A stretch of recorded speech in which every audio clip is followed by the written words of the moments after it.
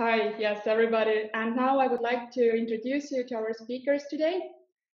First of all, lovely Melika, who is the MIL program coordinator in SALTO PI. She will do the introduction to SALTO participation and information and to the media information literacy program and also to the participation resource pool. Then we have Maarja. Maarja is working with Estonian Police and Border Guard, and she works as a web police. And she will introduce you to the topic of cyberbullying and will bring you the examples and will tell you also about when do we consider cyberbullying as a criminal activity. Then we have with us Marianne. Hi. Marianne is also working for Estonian Police and Border Guard, and she is working with media, and she's also a presenter in a podcast. And then we have Mikk. Mikk, you can see Mikk in Maarja's computer, and he's a blogger and writer in issues related to youth. Also, please download a Kahoot app if you can, because this way you will make the webinar more fun for yourself. I will share you the link in here in the chat, and we'll come back to this later on. And you don't need to register, just mark that register later. This Kahoot will be open for 2 hours, so you can also do this later on. And now I would like to give word to Melika, who will do the introduction of the topic. Hi everyone, really nice to see you here virtually. I am Melika, as Kadri introduced, also based in Estonia and the coordinator of SALTO Participation and Information Resource Center. And really briefly, I'd like to share with you a short presentation which we will later share. What is SALTO PI? This is the shorter name, and what we are up to and how and why are we related to media and information literacy, and how does this connect with police work at all. So you'll find out by the end of the webinar how everything is connected. But I will be now sharing you my screen so that you can see my presentation. All right.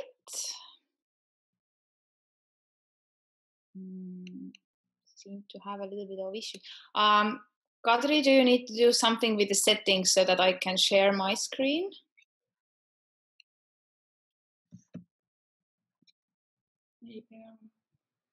You are a co-host. Okay, got it. Yeah, perfect. I think you should be able to see. Is everyone seeing the first slide? Awesome.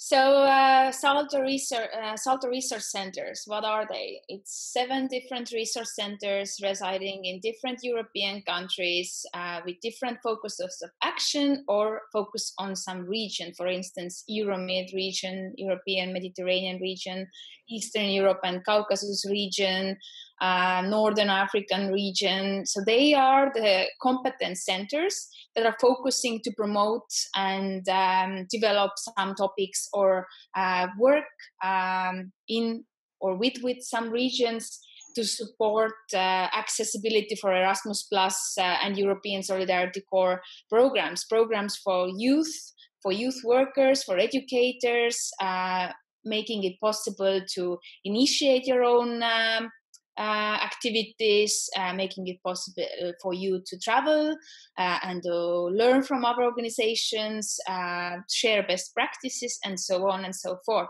So this is a program coordinated by the European Commission, and SALTO Participation and Information, as the name indicates, is focusing on promoting youth participation. And of course, any meaningful participation requires you to be very well at home with finding information, evaluating information with critical thinking, and also being able to promote, being able to reach out, and being able to speak up. So for that, media and information literacy and critical thinking skills are essential tool to foster youth participation and opportunities. But of course, as a small SALTO with 3.5 people, basically, we are not able to touch base with every young person in Europe and beyond. So we work mainly with organizations and mainly on a bird view level. So we develop strategies and programs so that educators and multipliers can then take this knowledge and work with young people directly. So we don't necessarily work that much with young people directly, but more with structured systems and organizations. And of course, we're looking into innovations, into alternative ways, into new ways of participation, digital participation. And we're also looking at what kind of communication outreach strategies work to get young people active, to get decision makers involving young people more, not just, tokenistic ways of involving someone, but really sharing power. And what are you doing with the media and information literacy? So most of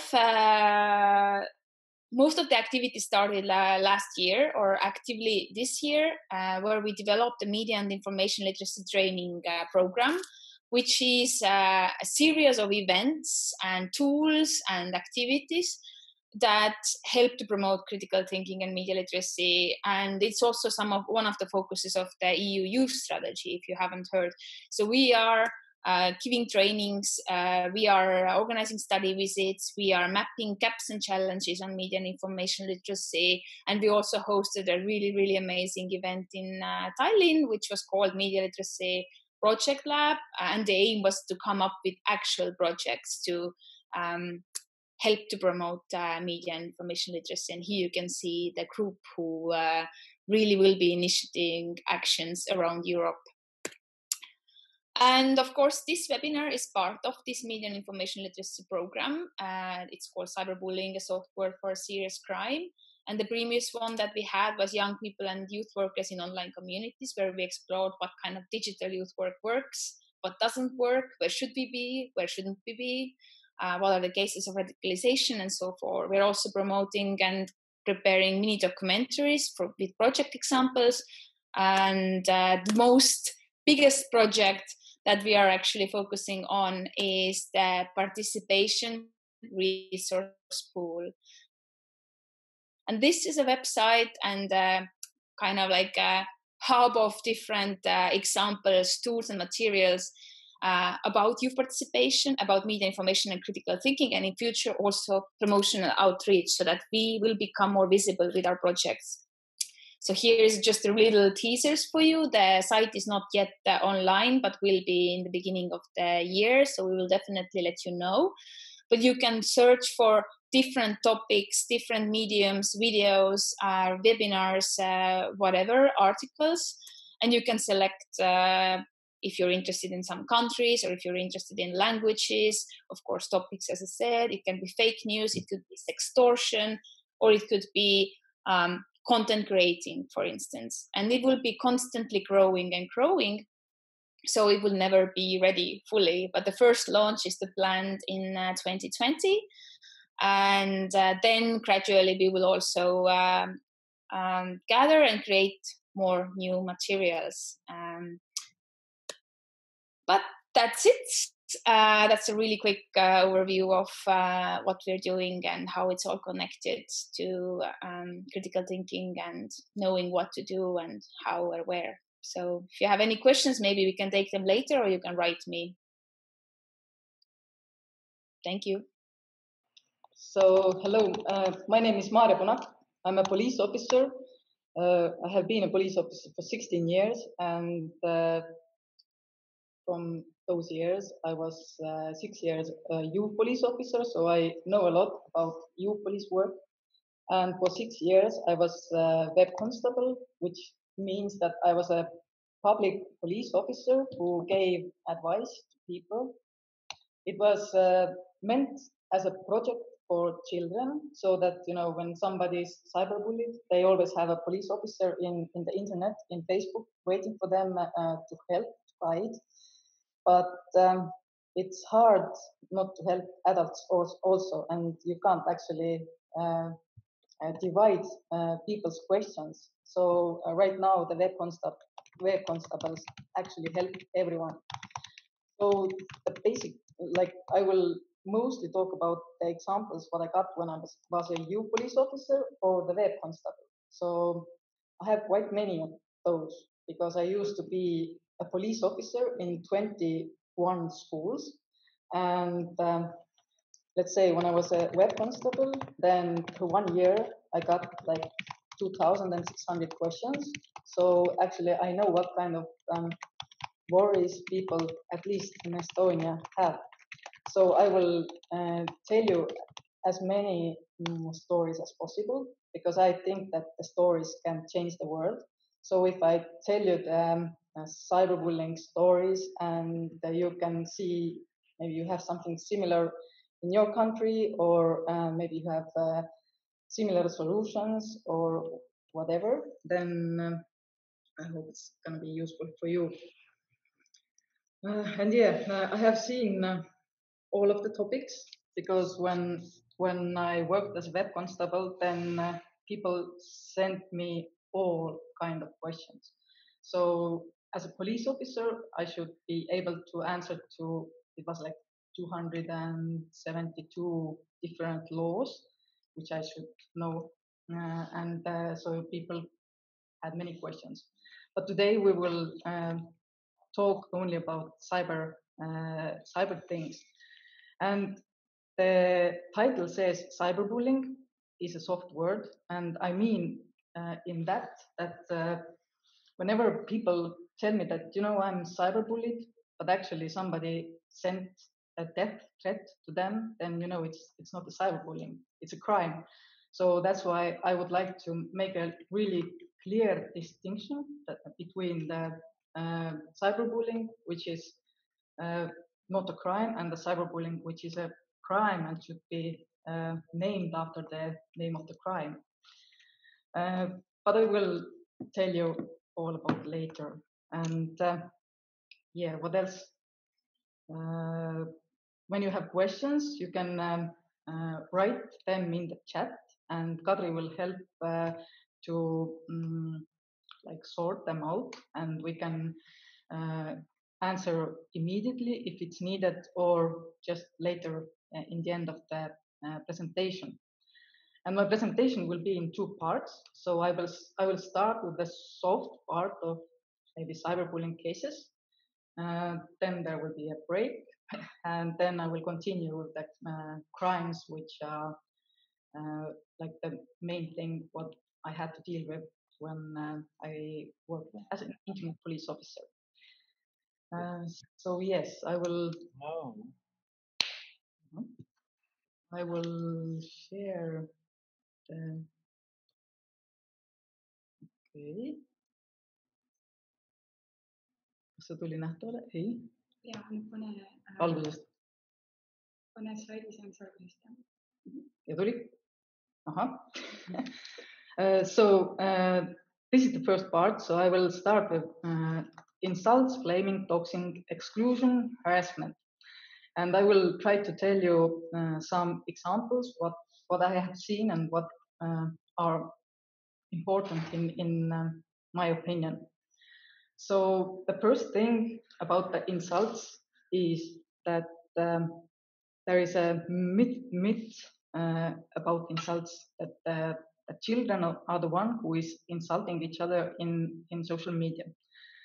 But actually it's a myth because adults do it a lot more. So adults have a better vocabulary. They also know like the real things what hurt people. So for an example, when an adult sends out some kind of insult to a woman, it's usually about how bad mother she is to her children, something like that. So they really, the insults what adults can make are really mean. So let's say when 10 years ago, it was more to see insults, which were basically, you look like a potato or something like this kind of simple. it was really common in the portal ask.fm. Maybe some of you know. So there were a lot of questions about, I don't know. So you can like have questions and answers there, and mostly it was about insulting each other. But lately it has gone bigger. So we have like memes, which are really insulting. We get a lot of memes about teachers. So they, I don't know, they have written like there's a picture of teacher and written above this picture that what is the best job in the world, and the answer is low job. So there are children who really want to hurt teachers. I don't know if it's also common in your countries, but in Estonia you can go to court if somebody insults you, and actually some of the teachers have done it. So it's quite good that we get the practice that we can show the children that it's not okay to behave like that. And also when we compare adults and children, then actually children have quite good digital skills. So if somebody says insulting things to them, then it's easier for them to block them, to delete the account, or to leave the chat. But the thing what they are missing the most is actually the social skill to solve this case. So when somebody is mean to you, then just leaving and going away is never a solution. And this is one thing what we have to practice.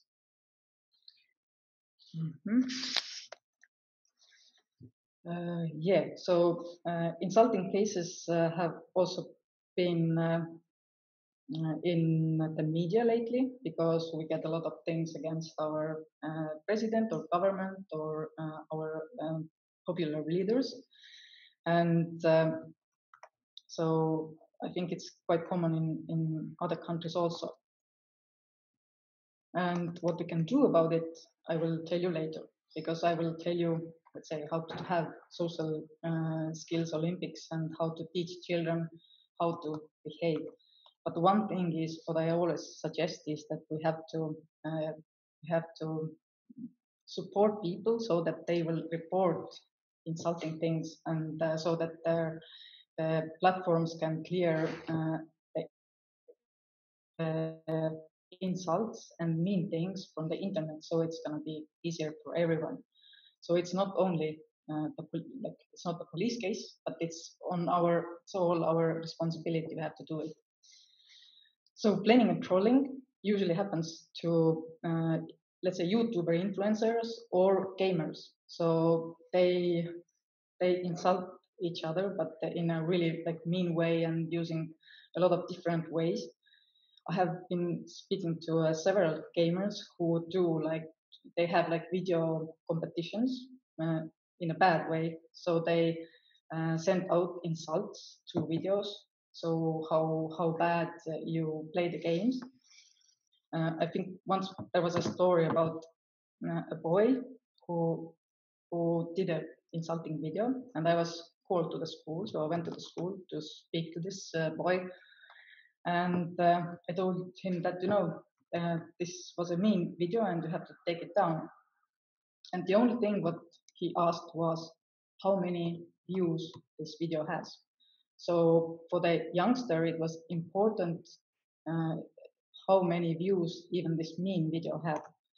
So yeah, in the end, he took it down, and we talked a little bit more about the rules, but how you can behave, like how you should behave in the internet.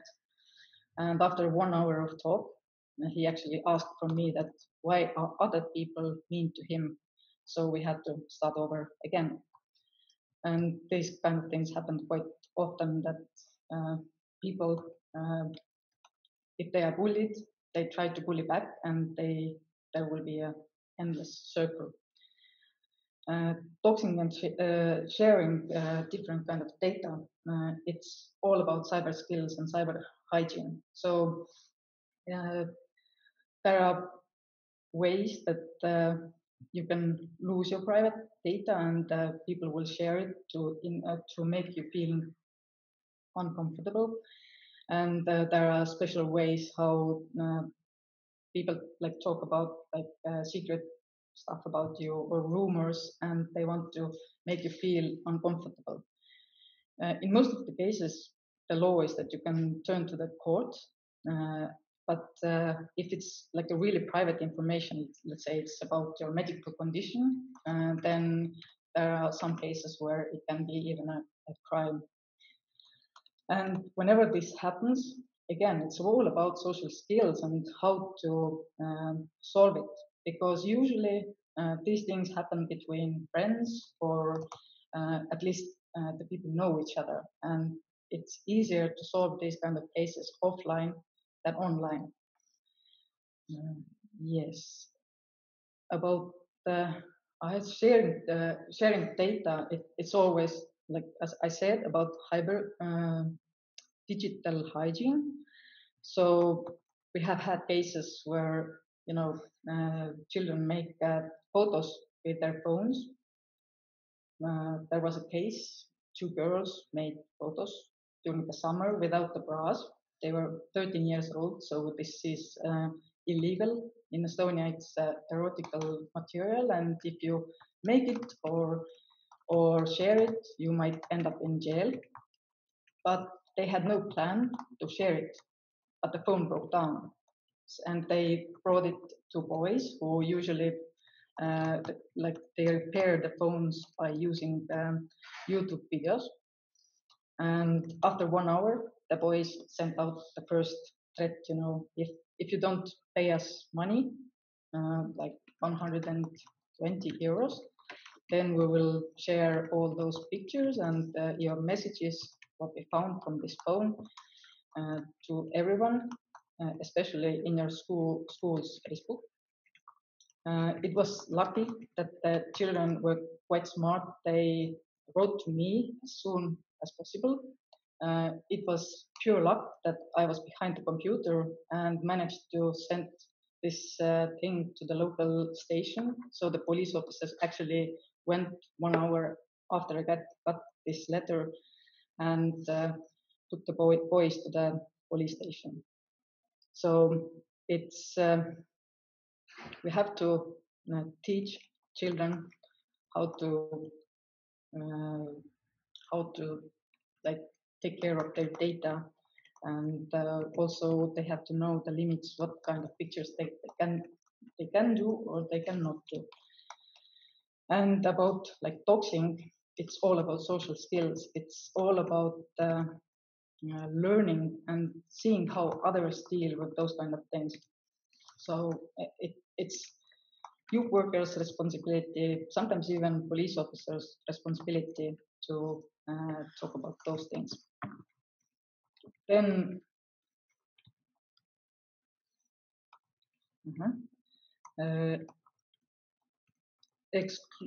exclusion.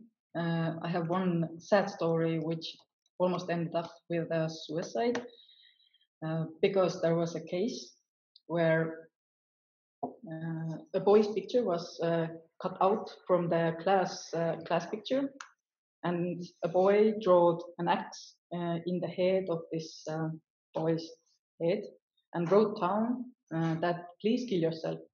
And we are talking about it was a 9-year-old boy, so it was a second grader, and this kind of picture was posted in Facebook, and that meant that this boy ran away from the school because half of the class was liking this photo. So they were saying that you don't fit in our group and you're not suitable for us.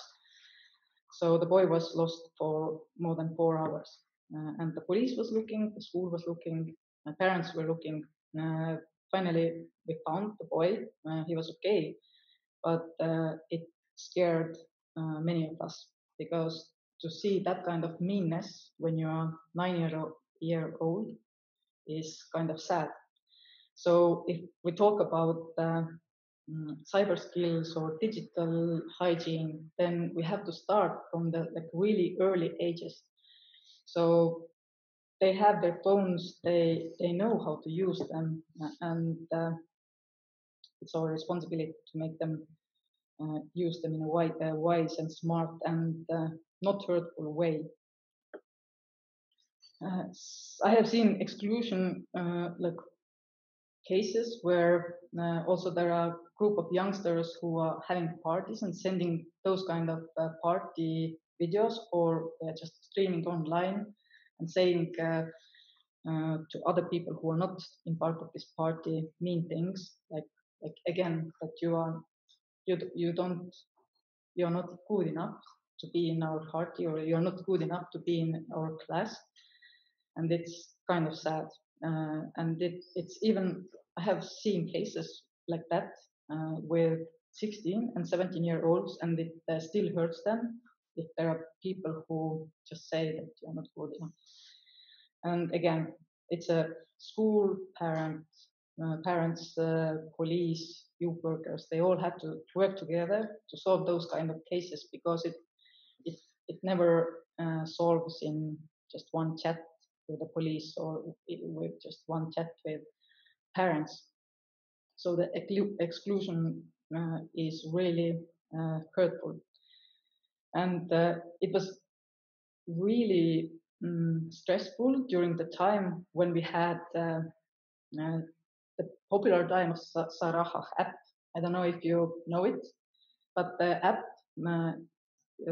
had an opportunity that you can send out anonymous letters to someone, and they won't know who is behind it.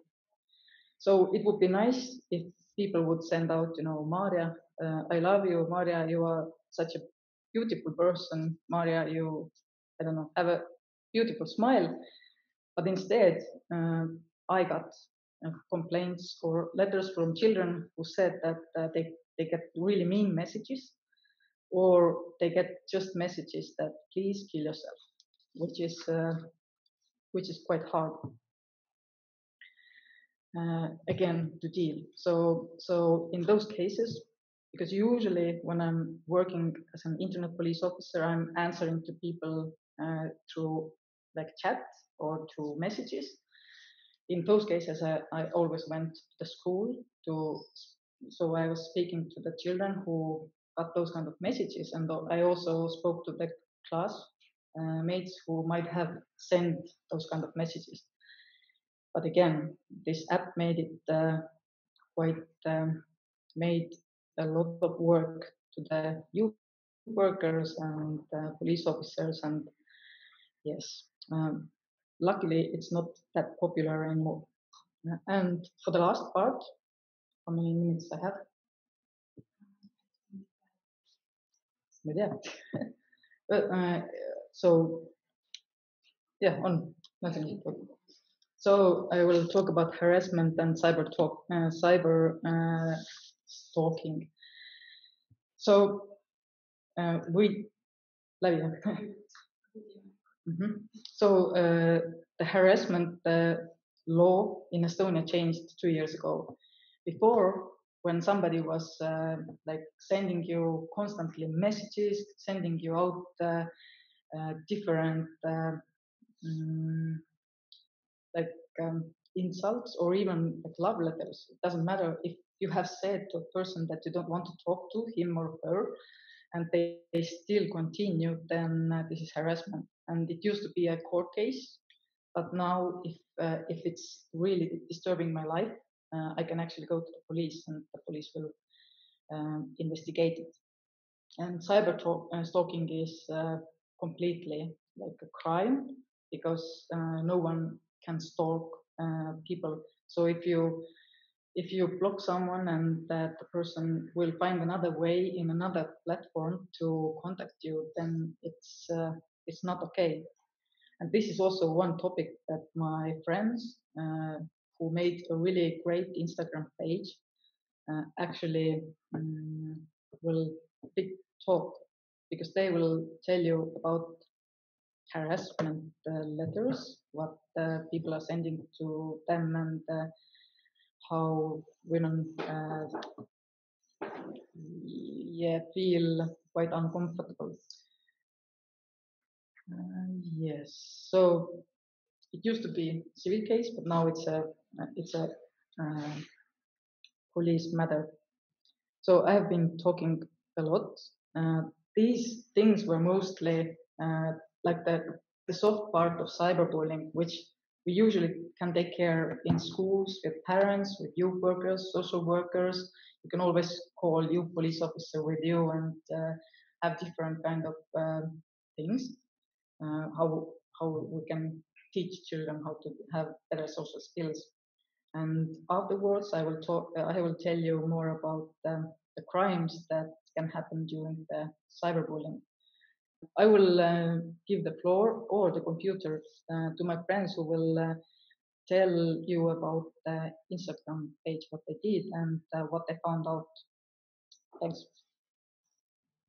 Hi everyone. Hi. Hope you can hear us well.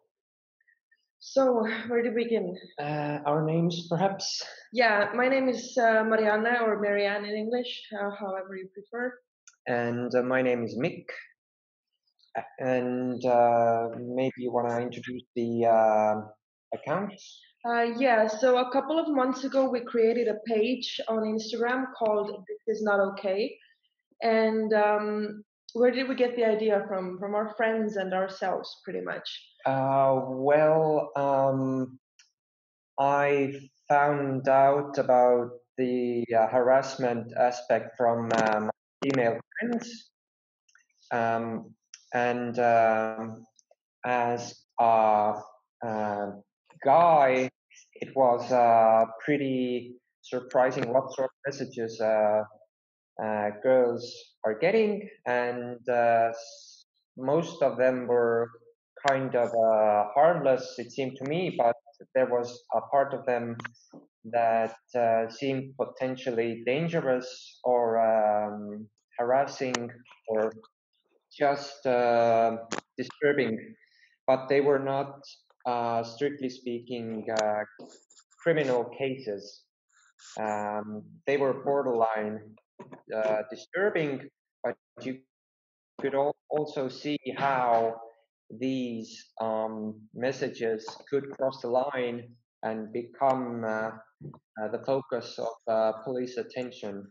So I decided to collect the most disturbing messages and put them on a public Instagram account so that girls can maybe read it and they can see that they are not alone in this. And also for other guys to see what sort of communication is not okay. So I asked Marianne to help me with this, especially because the topic is pretty sensitive and I did not want to infringe on anyone's rights, and I did not want to accidentally break the law, so I needed a professional to help me with the account. Yeah, well, by all means, I'm not a professional in law, but I am a professional in media and communications, and I have a pretty good overview of the Estonian defense law, is it? And you have friends. And I have friends like Maarja, as you saw before. So why I wanted to go into the account with Mikk was because me myself have received many very disgusting letters from our lovely Estonian people. Since I was a journalist before I started working with the police, and I'm a podcaster, and since I talk about very different subjects, from relationships to sex to I don't know, gender binary things, then people kind of took offense in what I was talking about. And I've received pretty nasty things myself. So when we started the page, what surprised me the most was the amount of letters we started receiving within a day or within hours. The account blew off very, very fast. I think we had 1,000 followers within an hour or two. Yep. And by the fourth day, we had 10,000.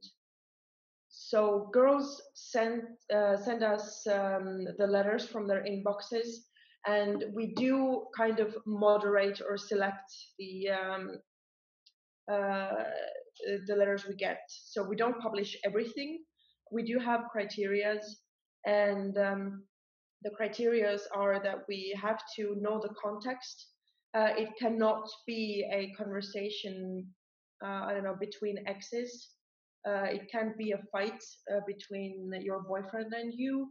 So we don't use it as a revenge channel, because that also can hurt the other side of the story. And a lot of the times we get messages from girls under the age of 14 who have received sexual letters from adults, which is a criminal offense in Estonia. So if we do get those letters, we forward them to the child protection services in the police in Estonia.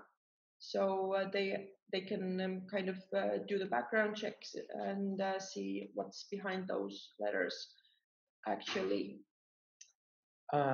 Another aspect I'd like to mention is the, how do you like phrase this? This is the one main criteria is that these are messages from men to females of any age actually, but the problem begins when the female person says that she does not want to communicate anymore. She does not wish to continue the conversation or whatever, and the male sender ignores her wishes. So basically, we try to keep the focus on unwanted letters in your inbox.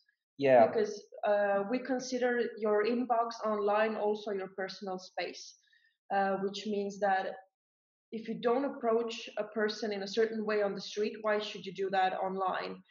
Because as Maarja before said, digital hygiene is an issue in Estonia, because it's kind of a new thing. More and more people of the older generation as well are learning to use the internet now, and they kind of feel like they have this oblivious idea of anonymity on the internet, which is not actually all the way correct.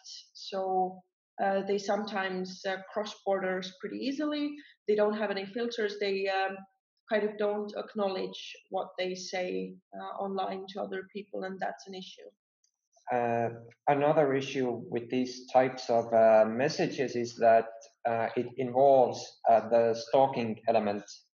It can mostly be contained within cyber stalking, which means creating false accounts on different social media platforms with the aim of continuing or forcing the interaction to continue when the other person has said that she has no interest in talking to the person anymore. But that's the gray area where you can see the potential for criminal activity, especially if the cyber stalking starts to cross over into the real physical world, which means that even if basically the victim has blocked the messages from Instagram, Facebook, the accounts are blocked, the person may start stalking the victim in real life, or vice versa. Sometimes there are people who have seen a girl in a restaurant or somewhere working in a public space. They found out their name from maybe their name tag, and then searched them up online later on, and then kind of started proposing sexual things immediately, which is a pretty big violation of someone's personal space and safety, I guess. That's the main issue, I think, with the male to female interaction, where the male person does not really understand what he is saying or doing because he's unable to see it from the woman's or the young girl's point of view. So there is a huge disconnect between the two people, and the males have a hard time understanding why a female is disturbed or scared by his messages. And the communication issue is a huge deal, not just on the internet, but I think in real life. So often the people or the males who are sending the messages, they don't really maybe intend to scare or harm anyone, but it comes across as scary. Yeah, and explaining it to them is maybe the hardest part of this the account, that they are unable to see the point of view of the women, and this creates a lot of problems that may escalate into a criminal proceeding in the future, perhaps. Yeah, and I think why some men have a problem with understanding why they are coming across maybe threatening or creepy, in the lack of a better word, is because people have kept saying over the years that no doesn't always mean no. But well, sometimes she says no 10 times, and the 11th time she says yes. And we think that's very tilted and should be changed. That's the focus of the Instagram account, especially. We try to share screens where the people interacting are mostly strangers. Yeah. This means that the guy has seen the girl somewhere on the internet or on the street, and starts basically instantly asking for sexual favors. And once the girl says no, thank you, the guy continues. So that's the line when it becomes a problem. If you cross that consent line, then we have an issue. But because mostly these guys know how not to break the law, how. Yeah, they're kind of walking around the breaking the law border, because they are very often we see screenshots of guys telling that, oh, I'm not going to threaten you directly because I know that that's a criminal offense. Yeah, they're walking on thin ice pretty much. The other tactic they use is mostly that once they have gotten the no response, they turn nasty or mean. Like, for example, we had a screenshot where the guy was like saying to a girl that he hadn't met before, not even once, and never spoken to or worked to her in real life. And he started writing to her that, oh, you're so pretty, I really like you, do you want to, I don't know, hook up with me, do you want to meet up? And when she said that, no thank you, I have a boyfriend, I'm not interested, he called her a slut and threatened to, I don't know, run her over with a car. Yeah, these threats become, they have two levels. On the cyber level, I have seen a lot of things like when the girl says, no, I'm not interested, the guy says, well, I'm going to release the naked photos of you that you had on Snapchat. But the guy, I don't know, it's a common tactic, but they try to find all sorts of blackmailing information to hurt them. So it's basically once the guy hears the response no, the result is often like a child who can't get a piece of candy and throws a tantrum, starts calling her names and threatens, and basically the tactics they use do go very far. For example, once a girl blocks the person from Instagram, social media, whatever, we've seen cases where the guy has the girl's bank account information.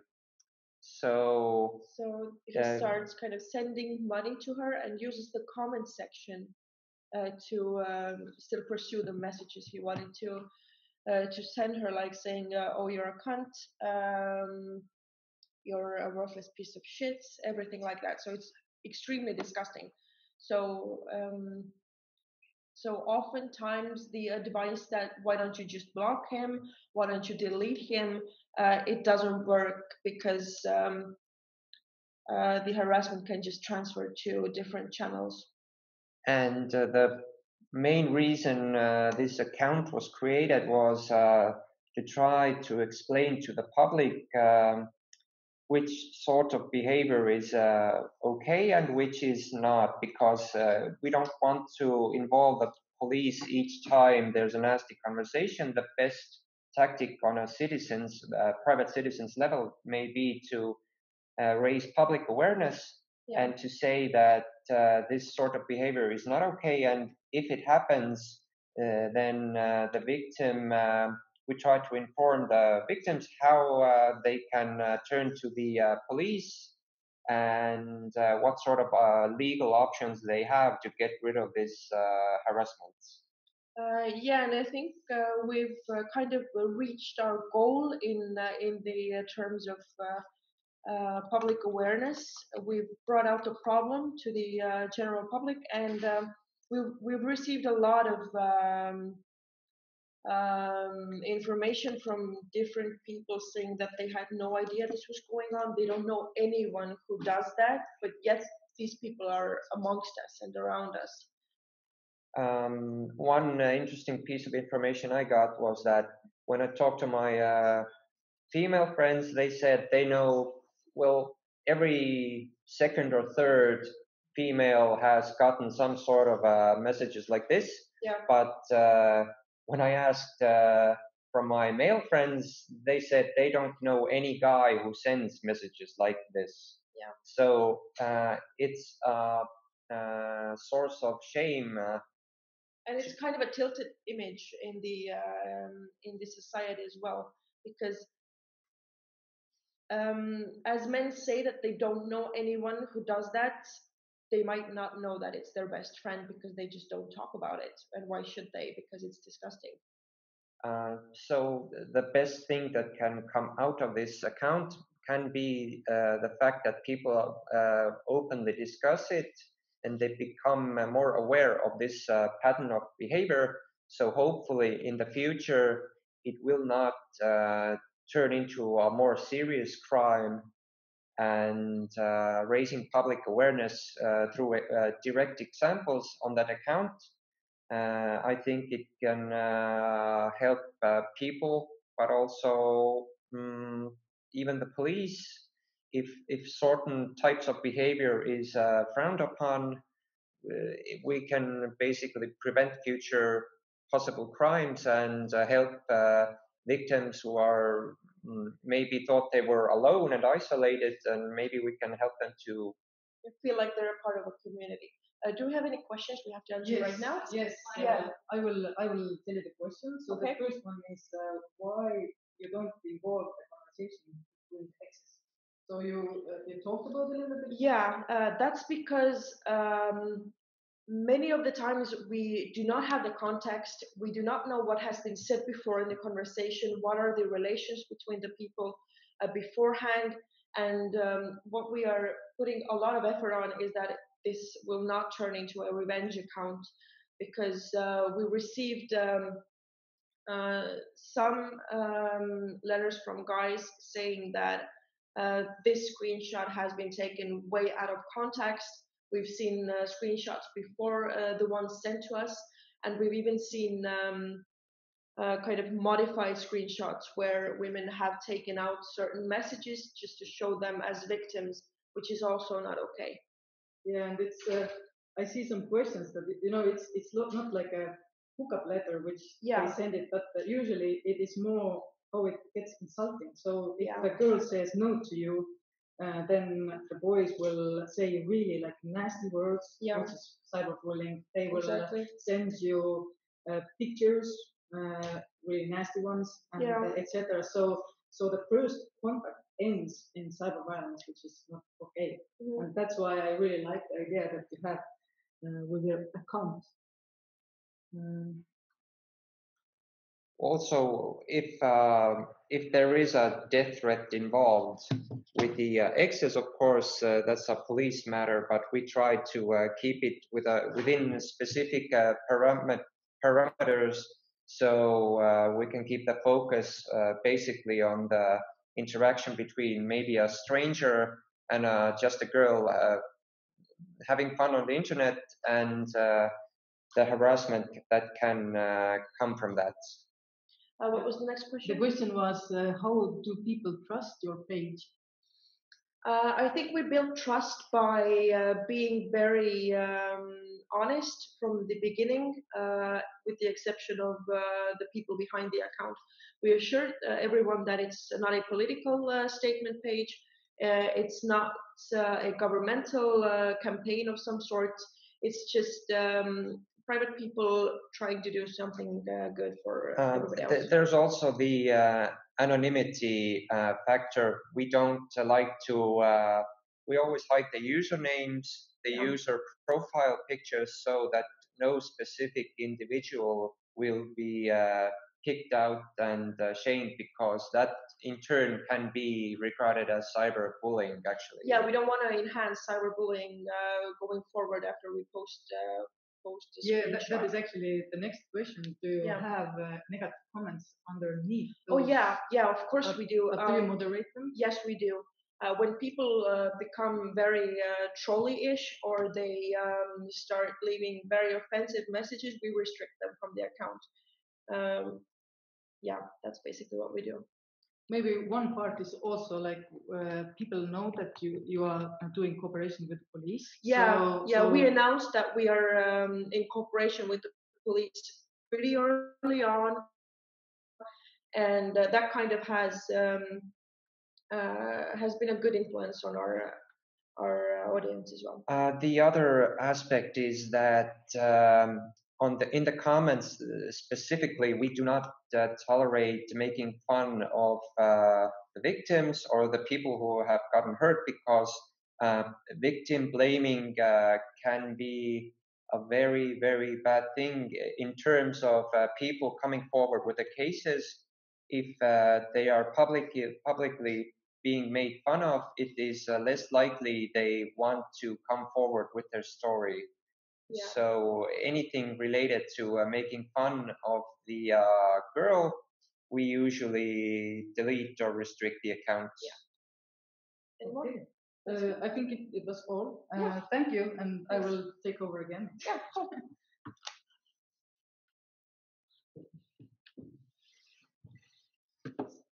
So I also see some questions to me. So the first one was, how do you encourage children to speak up and report bullying? I think the main reason is that actually we do have the trust from the people.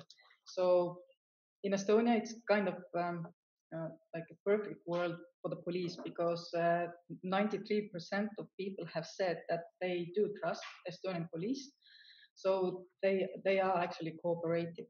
Of course, there are some people who never trust government officials, etc. But I think we have proved that we are there for the people. We actually have a goal for the 2030. We want to be the world's best police. So, but it will look like so that we want to be there for every Estonian person, and so that they wouldn't be afraid to report bullying cases and all the other serious crimes. So and also web constables or internet police officers are like well-known people. I think last year I gave interviews and my name was in newspapers and TV and radio for more than 192 times. So it means we are quite like public figures. And sometimes people say that they don't even consider us as police officers, but somewhere in the middle. So we are there for give advice, help them how to report, help them how to solve cases without the police also. Because I see here is also a question that sometimes the bullying can it can be like a minor case, but it's still good if a child asks for help, so we can actually guide the child to the right direction. We do have like child helpline where she or he can talk. We can contact the school. We can contact the local social worker, youth worker, and we can do something in the cooperation. Because our idea is that when someone needs for help, we will find a way how to help, even though if it's just being there for them in the chat. What else? So so we encourage to ask for minor issues also, because when it's important for that child, then it must be taken care. About the dislike button, so I know that Facebook has talked about it a lot, but they say that they won't put dislike button in Facebook.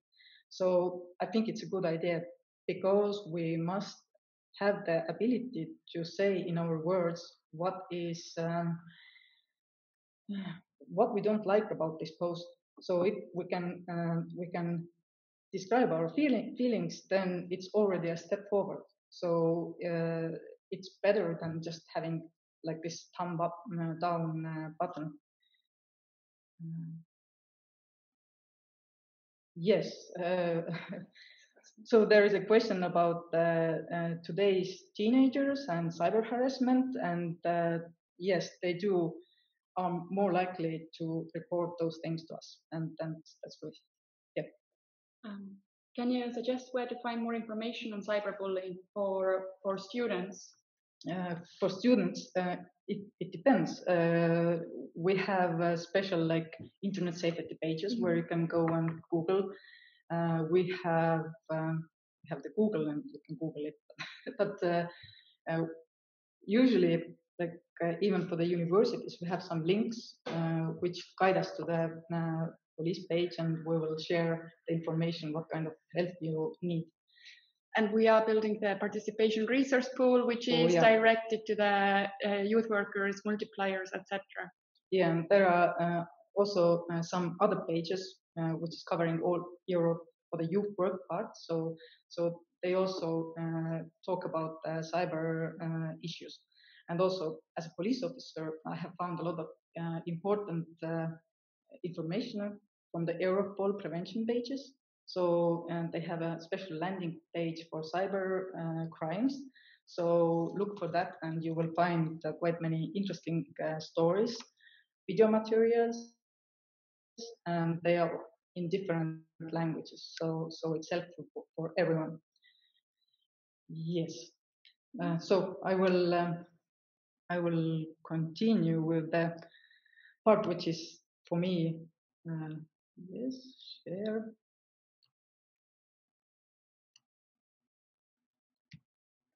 So I will talk about those topics.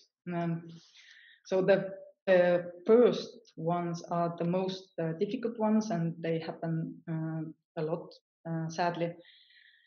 Hate speech is one of the main topics right now in all over Europe, but also in Estonia, because of the political issues. And we do get a lot of threats, which can be like hate speech, and we have to define them to the public a lot. In Estonia, it's quite hard, because when we talk about hate speech, then there must be a real threat. And in many cases, it's not, it doesn't, the threat, like the hate speech doesn't include a real threat. So it's just a nasty talk. And that's why, as police officers, we can only go knock on the door and say that, there is a line, you shouldn't speak like that. but we can't actually investigate those kind of crimes that much. But sextortion, I brought it out as a cyberbullying because this is what actually happens when children are not wise, digitally wise in the internet. I have seen a case where 5th graders, so they are like, I don't know, 11, found a pedophile account in Facebook. And of course, children are interested in seeing what happens when you talk to a pedophile, and they make friends with that account, and they talk a lot. And when that man, after 2 weeks, said that, okay, I would like to meet you, I will come to visit you, the girls thought that, okay, if we just block this person, it will end this situation. But at that time, that pedophile had already downloaded all the materials what girls had in their Facebook, and he did many like advertisements in different pages, and said, you know, I'm a girl, I want to have my first sex experience, or I want to have a group bang, and added those pictures from these young girls.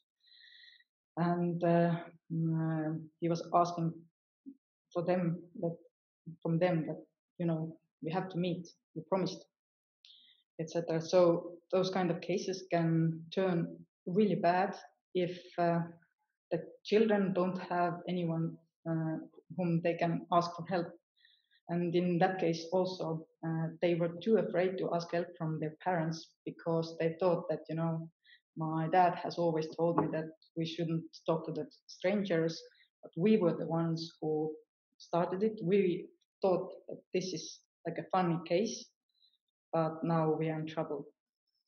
And also, I have seen sextortion cases which are targeted to gay children. So there are again pedophiles or even just classmates who make fake accounts and get contact with the boys. Usually, I haven't had any cases with girls, and they talk about sexual experiences, and they bring the boys so far that they will touch themselves or show themselves naked in the web camera, and after that they will get like a threat that, you know, you must pay me money, otherwise I'm gonna share these pictures or our chat publicly. Or in one case, the boy got a letter from the pedophile that, you know, you must come into my house. This is the address, and if you don't come, you know, I will make it public. And again, it was pure luck that this 13-year-old boy wrote to me, and I was behind the computer because it was like a Friday evening, and I managed to send police officers behind that boy's door, because he wasn't ready to talk about that case to the parents, because he didn't want to discuss the gay topic with them, and it was really like hard for him. And when he saw the police came, he actually escaped from the house and was chatting with me through mobile phone while he was hiding. So I tried to talk him into going to the police officers and tell them what happened. In the end, it turned out well. We actually got the man who was threatening him, but it's quite sad that those kind of things happen. And they do happen, because as Marianne and Mikk told, there are a lot of contacts of people try to make to Instagram, to Snapchat, through Facebook, and children want to try their limits, and they can turn into bad situations. So yeah, and also sextortion involves a lot of like adults also. Right now in Estonia we have again a new wave of blackmailings. So probably thousands of people got emails that, you know, I hacked your account and I have seen through web camera what kind of porn you watch and what you are doing during that time. And if you don't pay us in bitcoins, then we will publish all these materials. And this is not something new, but it comes and goes. So it's like waves. So right now we are having like a really big wave of those kind of letters. When I used to work as a web constable more, then I actually got like the calls from the emergency, like the 112. They connected me to the people who were afraid that there might be those kind of materials which will like be shameful. I have been spoken to people, to especially men, who say that if their wife finds out that he had been watching porn, then he's going to kill himself. So it's a really big issue, even though it's a blackmailing letter. They don't have any actual data. They haven't acted anything, but it's kind of sad that it goes through, and a lot of lives are like disturbed. So I think today I have written at least to 6-7 persons about that. This is not like real. It's a blackmailing letter, and it's not happening really. So you can just delete and just. I always remind them that you have to change your passwords, because then there is at least something what people can do, and if they change it, then they feel more relieved. I put physical violence here because it's not a cyberbullying, but I will explain what I mean with that.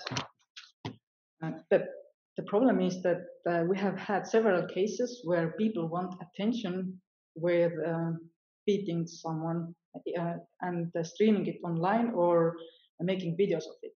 So you make a crime in real life and then you publish it to make yourself more visible to everyone with that stupid acts. And we have seen quite many of them. Sometimes even like I remember a case where it just happened on the street. Two boys attacked a random man, and they published themselves the video because they were proud that they did something really stupid. And after that, they actually got so many death threats that I went to the TV and said, please, people, we know the case. We got the boys. They will get punished for what they did. But please don't like sow those nasty things and don't threat those boys, because it's not okay. And in the end, actually, the boys could not live in that area anymore. So we had to relocate them. It also happens sometimes where the cases where children have been violent against animals, so that the internet will not forget. So if you have, I have seen cases where children throw kittens against the wall, or they throw small birds against the floor. So and they make movies and think it's okay. And this will follow them till the end. So they can change schools, but the internet never forgets. So that's why it's important to tell them or teach them the digital knowledge from the early stages on, so that they don't ruin their lives.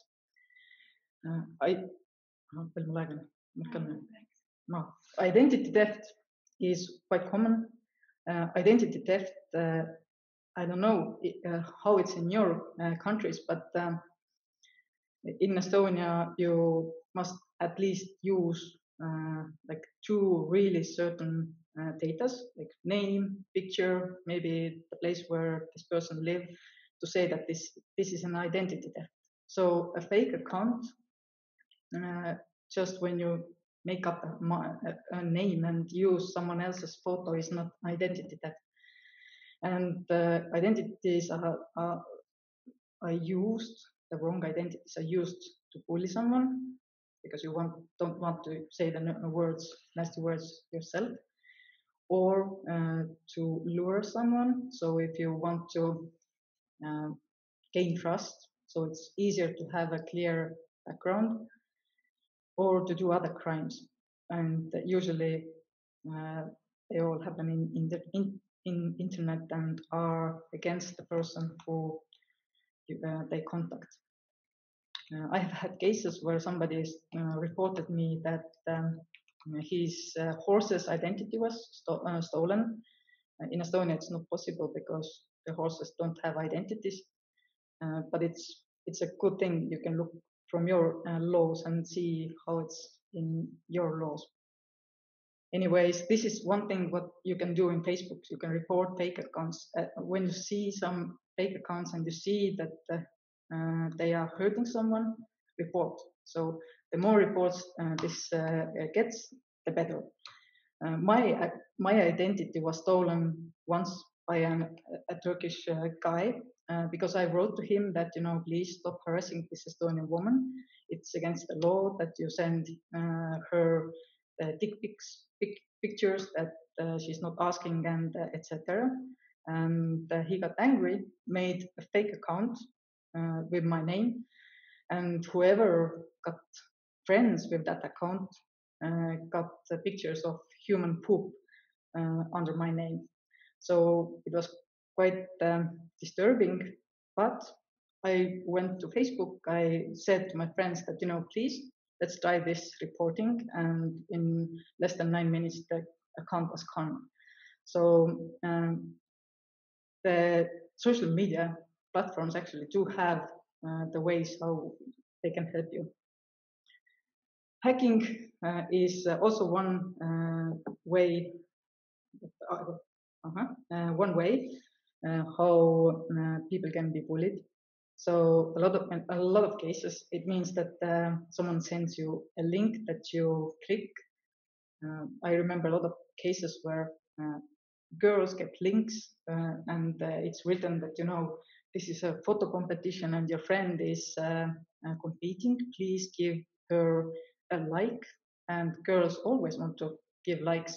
They click, they see that they have to log into Facebook again, and they lose the accounts. And then the threats start because the hacker will take over the account and will contact the person and ask for money if it's one case, or ask for like naked pictures if this Facebook account already had some kind of pictures. So yeah, and with boys it usually happens so that they get messages that there is some kind of disturbing video of you in Facebook or in YouTube. Please check it out, and boys will click and will lose their accounts and will be victims of extortion or different crimes. So I also put here scamming because in Estonia the gamers think that it's okay. It's not. So if scamming means that you steal something in the game, and it's like a virtual theft. But we have I know that there are several cases where people just attack certain people who don't know how to say no. They don't have the social skills, or they are not that wise in the games, and they get robbed. But according to the Estonian law, we can actually investigate those things if the loss is more than 200 euros. And for the last part and for the last minutes, I put here the suicide games, which means that there have been like the games like Blue Whale. There has been also the game Momo. I know that some people say that Momo wasn't real, but tell that to our boys and girls, because there were people in Estonia who did the Momo accounts and contacted our children and send out threats, like you will die in 3 minutes, or if you leave the school, you will die, and that's not okay. So even though maybe it wasn't a thing in some countries, the Momo got real attention in Estonia. And also we had several other similar, like red owl or golden butterfly, which all meant the same things. And so we have been talking about that a lot with parents, with schools, and sending out different letters how to deal with those kind of things. So it's not a thing anymore, but I hope it won't be a thing in the future also. So I have, yeah. Kas mul on mingi küsimus? So there's 2 questions. Don't you think that thumbs down button in Facebook will create interpersonal problems because it won't be anonymous, not like YouTube? Yes, no, I don't support the thumb down button at all. So it's that's why the Facebook has said no to that also. I have been meeting actually with Facebook a lot because they help us in several cases, like when a child is missing, and we sometimes then we also discuss all those policy questions like nipple policies and all those other things also. So all those kind of questions are also welcome. And do Estonian schools have media education for children? I think this will help them be aware of digital security. Yeah, they are actually putting some elements in the first graders also. But actually, I have been also in some kindergartens where the phones are allowed. So it means that the child can have a phone in kindergarten, which means that she or he must have basic rules. But I think it's still like the baby steps, because we need to do it more. We need to have more topics, especially when we talk about porn. You cannot you cannot block children from googling porn, and this is one thing what we are not dealing with. We have had cases where like 9-year-olds try to have sex. They watch like sex from their mobile device and try to simulate it, and that means that it's already late. So we have to talk about those kind of things earlier because of the digital world and because everything is so accessible. Okay, thank you.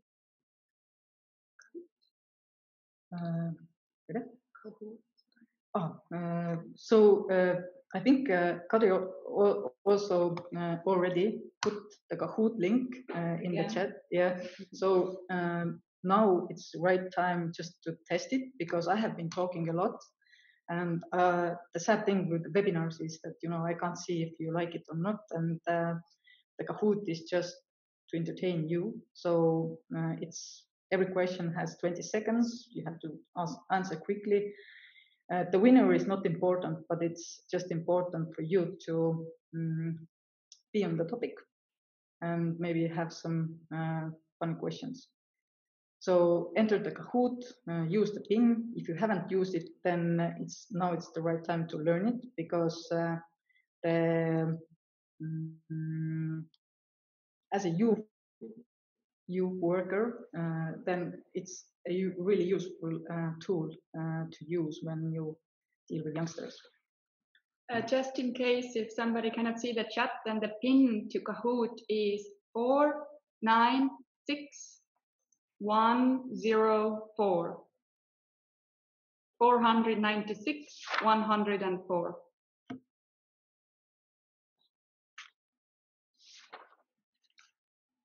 So I can just, meanwhile, just remind you that all those things which are actually on the board right now are, according to Estonian law and according to most of the European laws, crimes, except for the suicide games. I don't know how it's in most of the countries, but in Estonia, if you say someone that please kill yourself, then it doesn't break any laws. Of course, it's really wrongful behavior. And of course, the police will take care of it. The youth workers will talk about it. The school will talk about it. but yes, no, sadly, or yeah, it's not in our law anymore. It used to be several years ago. Yes, so I hope you can just try the Kahoot. I tried to just make it more funny and to just bring you to the topic. And if someone has questions, meanwhile, I can still answer. Yeah, now is the time where you can also unmute your mic if you have a question.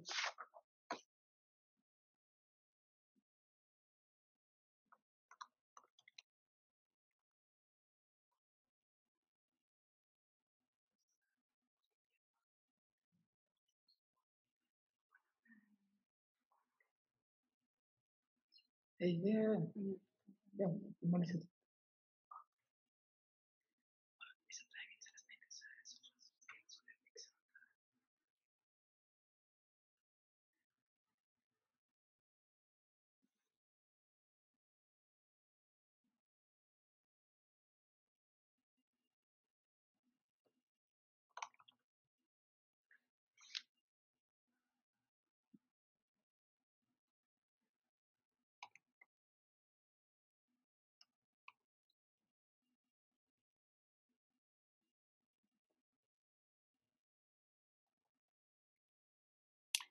Maarja, can I have a question? I see that no one is asking, so I will take this opportunity.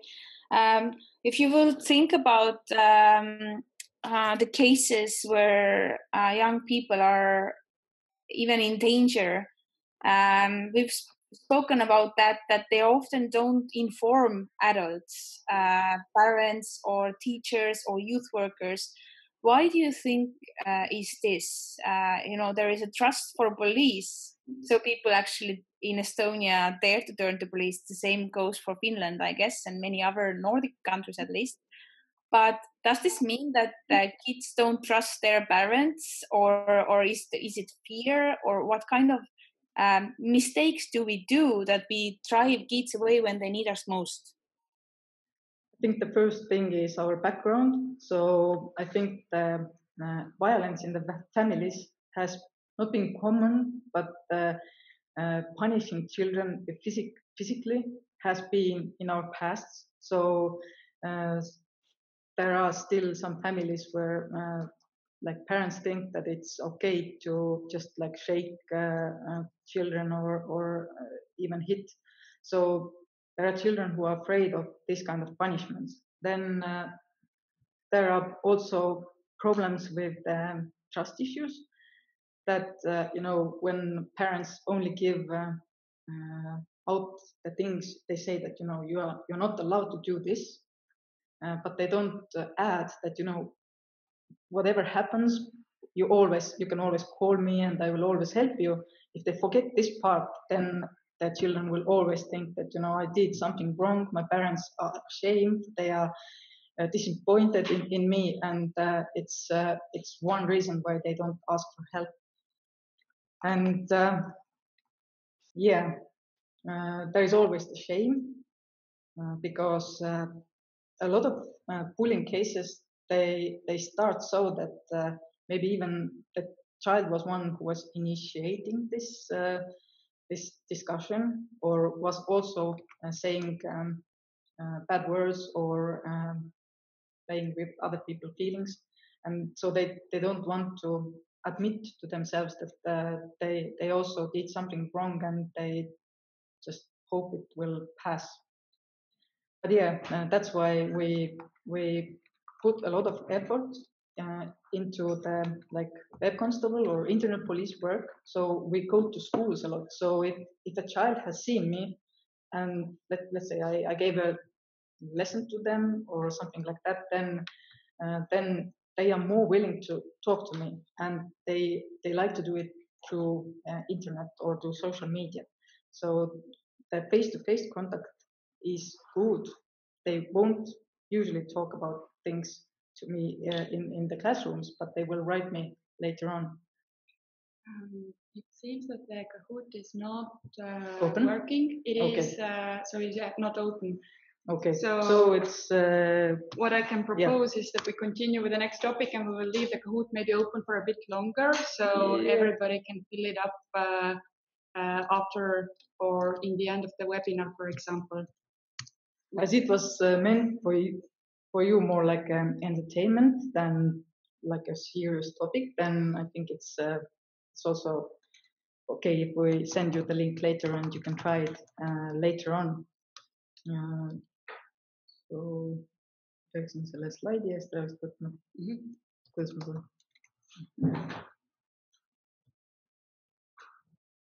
Stop share. And can I see? Okay. So Melika also told me before I put down the topics what I will discuss that I should speak about some solutions, how we can solve or prevent or take care of the different bullying cases or take care of the situations so that they don't become crimes. So one of my favorite suggestions is that do practical trainings. So in Tartu, where I work, basically, we have social skills Olympics, which means that from every school there are fourth graders in teams, in small teams, and they will come to one place, and for one day they will have like Olympics of social skills, which is really cool because they have to try different teamwork things. They have to do forum theater. They have to make a lot of decisions. They have to work together. They have to, let's say, they have to put their feelings in words, which is like a really necessary ability, or it's important to have this kind of skill. And for the fifth year already, I have been in one workshop or like the group work where they come and it's cyberbullying. So children are behind another computer, and I will be the one who is cyberbullying them, which is they don't know that it's a police officer. I mean, in another room, and they just know that they have to solve the cyberbullying case so that it ends completely. And when we started, it was actually really difficult because most of the teams, they were bullying me back. So it's not a good solution if you want to solve a case where somebody is bullying you. And even with the teachers, we also had teams of teachers who I was bullying, and even they had actually no idea how to deal with mean insults or how to take care of bullying. So year after year, the answers and the children are becoming better. And this year, in January, I'm kind of already afraid that I don't know how to bully them so that they actually feel that I won. So basically, already like last time when I was doing the cyberbullying work, all said all the right things, like please stop it. It's not okay.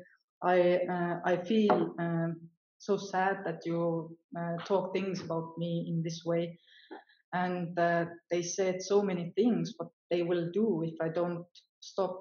So let's say they said, I will tell my parents. I will report to the Internet police officers.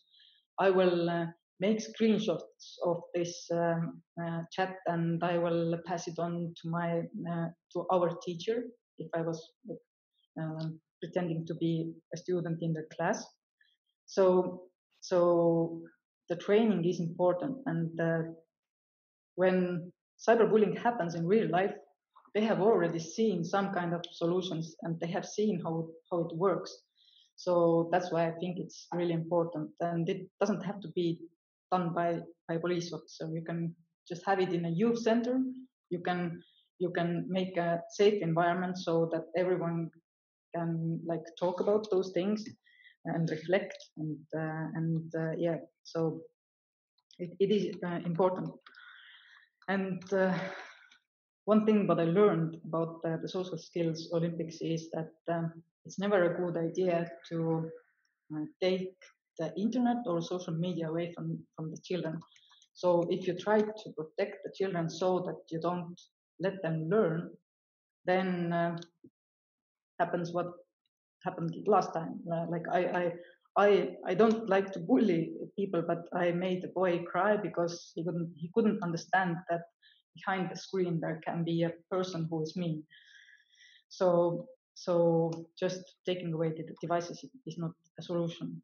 And just a remark from the psychologist's view, also taking away internet or social media or the access to social media from a child is never a good solution. Sadly, in Estonia, we also have seen one suicide. A child killed himself because mother used this as a punishment. So it was, of course, the suicide cases are never like black and white, but it's, you can't cut people out from their social circle and from the normality what they have built. So that's about social skills. Then in Estonia we also have board games. You can also build those yourself, but it usually has like a bully card, you have bystanders card, you have the victim card, you have the teacher's card, and etc. So you can play roles. Please mute your microphone. It's always good to have it. So this game was done by one of our like telecom companies, and it was really popular. So they had to actually print the cards more, and schools are using those a lot. So children want to try different roles, and they can also then see the other side. So if they are bullied, or if they are the bully, or what happens when they are bystanders and they don't step in. That's why also forum theater is always good as a skill learning base. So you can take roles and solve the situations. And also, in most of Estonian schools, we have anti-bullying like programs, but this also means that they talk about cyberbullying. So it will be covered, and children will have their tools how to fight that bullying. What I like the most is when you can build the trust between parents and children through the youth work. So whatever event you can do in your youth center, what is connecting the parents with the children, then it's the best. So is it like a team night, or is it something that children can do to their parents? It's useful. And we have to like break the myth that our parents don't know the social media sites and they don't know how to behave, because with the social media, it doesn't matter what kind of site you're using. The only what matters is actually that you have the skills to use it, not like digital skills, but social skills. So every social media platform, you must have good social skills, and that's what we have to learn. And that if the parent is supporting these kind of learnings, and the children know that they can help, ask for help in social situations from the parents, so it's important. Yeah, and I can bring out also two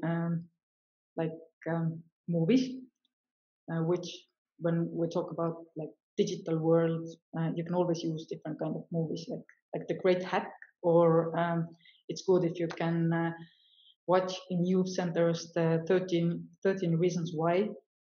When I talked about this movie or the serial in Estonia, then most of the social workers and youth workers said, no, our children are not watching it because no one has told us about it. And after my lecture to the social workers, I went to my work and I got letters from the social workers who said, oh my God, my own child has actually seen this series several times. And if you don't know, the 13 Reasons Why is it's a series about the suicide and how the girl is why she decided to kill herself. So it's not the movie or series that a child should watch alone. So it's always a good idea to see what kind of movies are popular and discuss those topics. Do we have questions?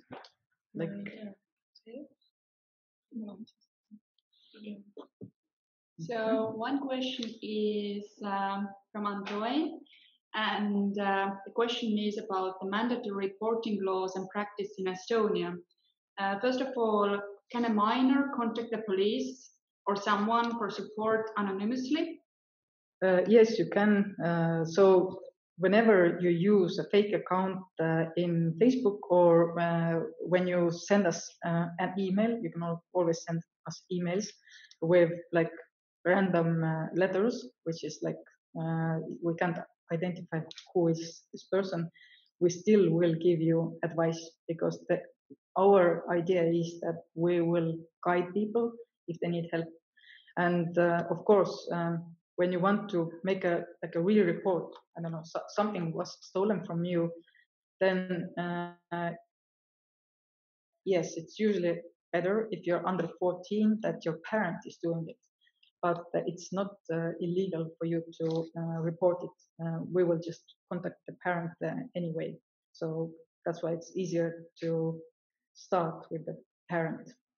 But sometimes it's not possible because the crimes are done by parents. Thank you. I think we can continue now and come back. Okay. So my last topic would be, and was also suggested, that I should talk about the future, because it's gonna be interesting. Right now, I think most of the youth workers already know that the children are moving away from Facebook. So when I started as a internet police officer, it was easy. I just clicked on a child's account and I saw their interests, friends, posts. Sometimes even like when a child ran away from home, they posted their like new phone number or their address where they ran. So it was, for me as youth police officer, it was easy to contact and find them, and it doesn't work like that anymore. So people are using more closed apps or closed groups, and children don't make public accounts. So I think the only thing what we can do for the future is that we still keep building the trust that whatever happens in that closed group, you still have backup. So you have your parents from whom you can ask for help. You have the police to whom you can always report if something is happening. The only thing is that we can't be there. We can't like support them. Like right now, I'm in very many groups or pages where people have invited me just so that the conversations would stay polite and no one is threatening anyone. So I'm in several like foreigners groups and expat groups, and groups where children talk about bullying, and I'm there so I can just get involved in the discussions or explain the law. Or I'm in many groups where people tend to post stuff like where they cut themselves, or where they smoke when they are underage, or where they do all the stupid challenges like I don't know, jumping down from high buildings, or like I had a case where somebody put his jacket on fire because he wanted to collect likes. So it's important to be in those places and to see how I can help. Because in Facebook, at least right now, this works that, when you see something really bad happening, you can always tag my name, or you can tag other web constables, or you can even tag the police pages, and we will get the information, and we will help. The new way for us is also that we will have like web constables or like internet police people in the emergency services also, because we always say that whenever you see something that is really wrong in social media, someone is hurting himself, or somebody, like last week or 2 weeks ago, we had somebody was like stabbing someone. So you call 112, and during that time also the person who is responsible for social media will already download the video and will take the screenshots, because this is one of the bad things about social media, that things tend to get lost, they will be deleted, like people delete information, and then it's important or crucial to get the information and the data as far as possible. So since December or January, we will actually get special people in our emergency services only for social media worries. Yes. Yes, and yeah, I think that's, yeah. And of course, we will, like I said, that the police must be where the people are. That's also goes to you. You workers must be where the children are. So when you see that they are moving away to another platform, you just have to figure out how to use it and find a way to participate over there also. So that's the only suggestion. Kadri said. There's a few questions. So coming from the first one that I asked you before, there's a second part as well. If a minor contacts the police for support and discloses their identity, and they are disclosing a reportable offense, is the police obliged to follow that up with or can the minor request the police not to follow it up? Kas see tähendab seda, et ta peidab oma nime täiesti? I will just. Yeah, so it's like anonymously reported. Yeah. So my goal is always to influence the child to say the name. If I see that, especially when we talk about sexual crimes, when we talk about sextortion, when we talk about things where I know that this child is still in danger, I will speak to them, sometimes for several days, and I will try to influence them to say the name.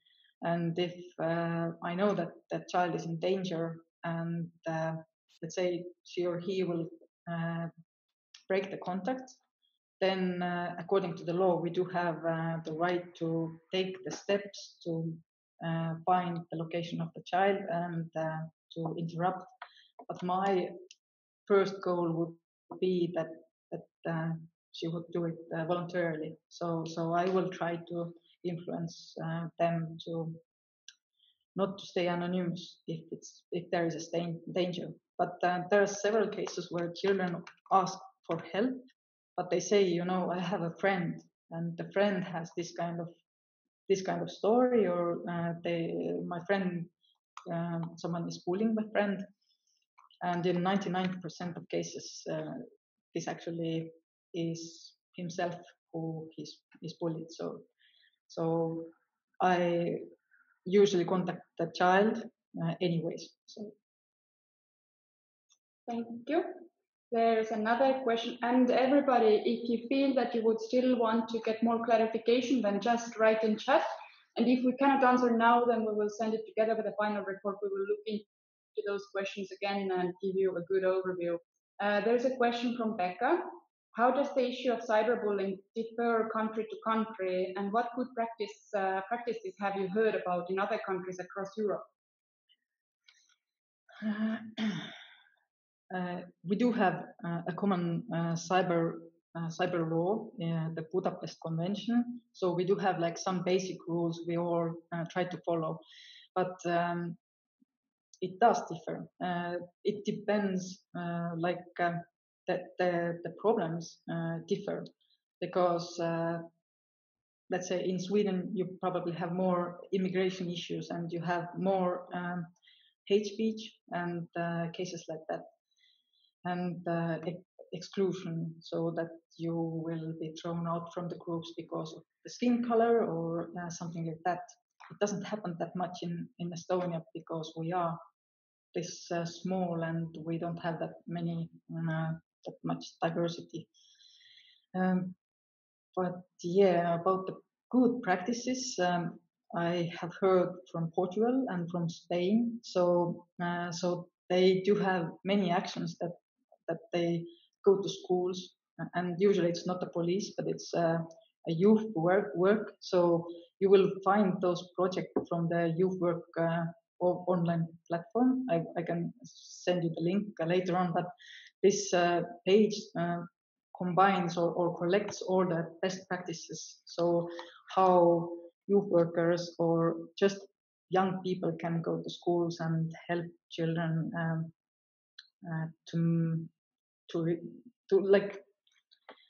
to put them, how can I say, so that they are more willing to report the crimes and stuff that has happened to them. So,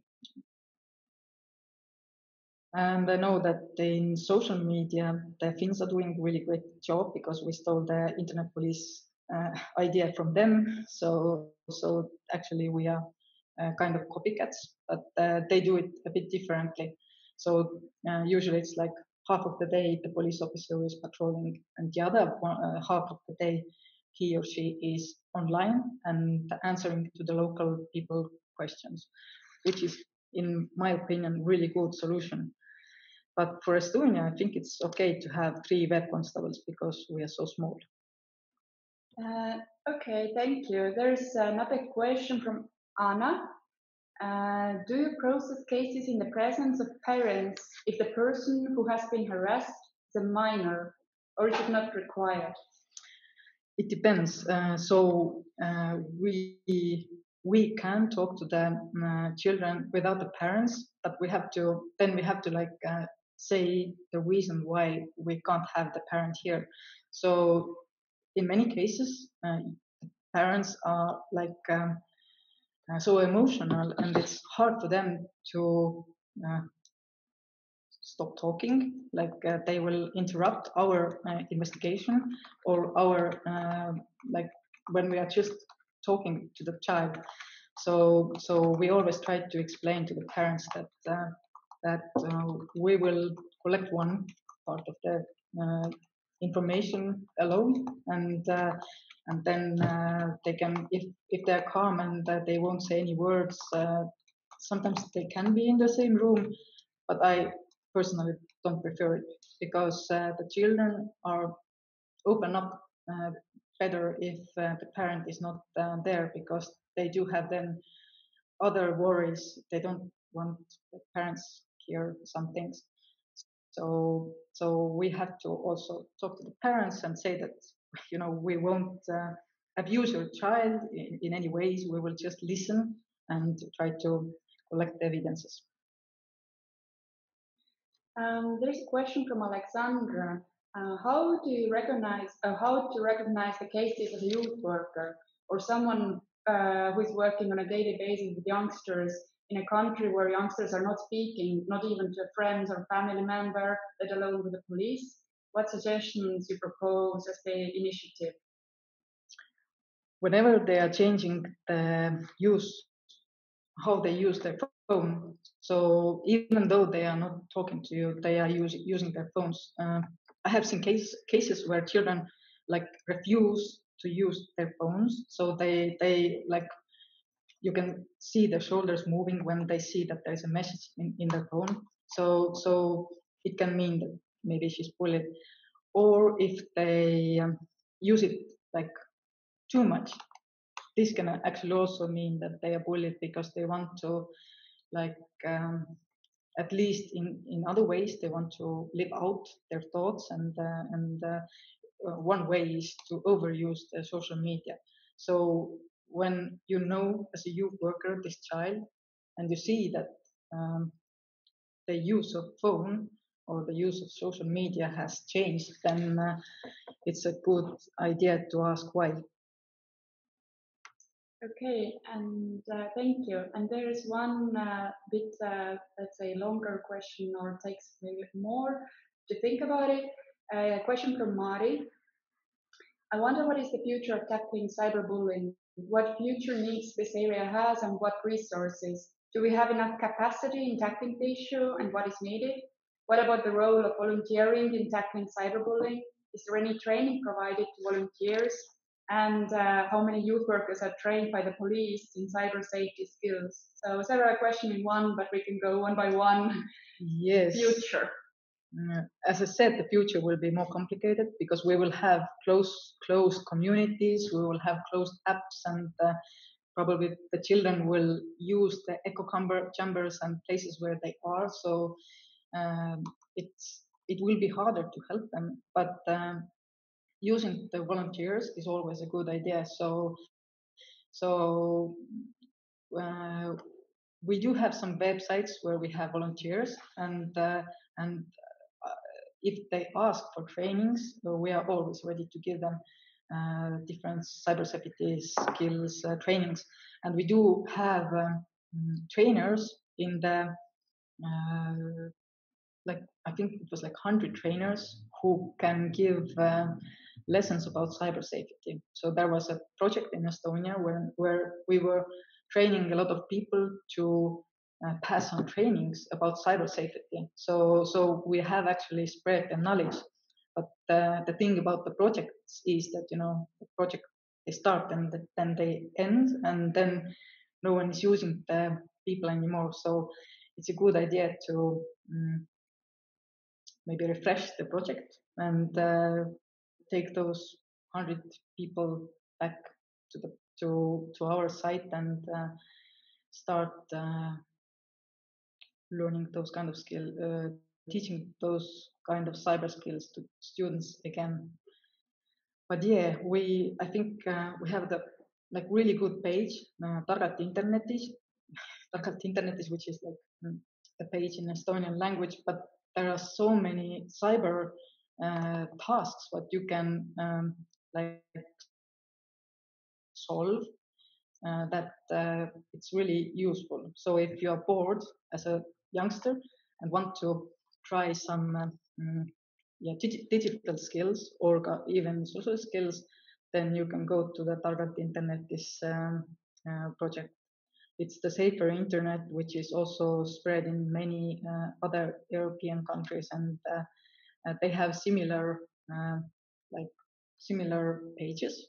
But I think ours has a lot of more like this solving like digital puzzles side, which is really interesting and hard. Thank you, Maarja. We have 4 minutes until the end of this webinar. Maarja, is there anything else that you would like to bring to the table? Yes, like in your countries, you also have like youth police officers, and please contact them, because it's always good when like youth workers and police workers and social workers and schools and parents work together, because we are there to help the children. So the police should never be just like a punishing part of our society. We are there for the people, and if we keep that mindset in our heads, then we will have the world's best police and safe world anyway.